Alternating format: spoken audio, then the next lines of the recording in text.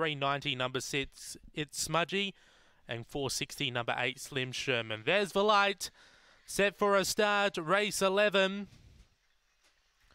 Away, speed off the inside from Dakota Hummer, but there's superior speed. It's Smudgy, goes to the front by a half length over Slim Sherman. 2 lengths away then Dakota Hummer, and Ackles out the back, off the back. It's Smudgy on top by a length over Slim Sherman, Dakota Hummer. A big gap then to Ackles, but it's Smudgy opening up, and It's Smudgy gets up to beat Slim Sherman, Dakota Hummer, and Ackles at the tail. Time around 22 and 70.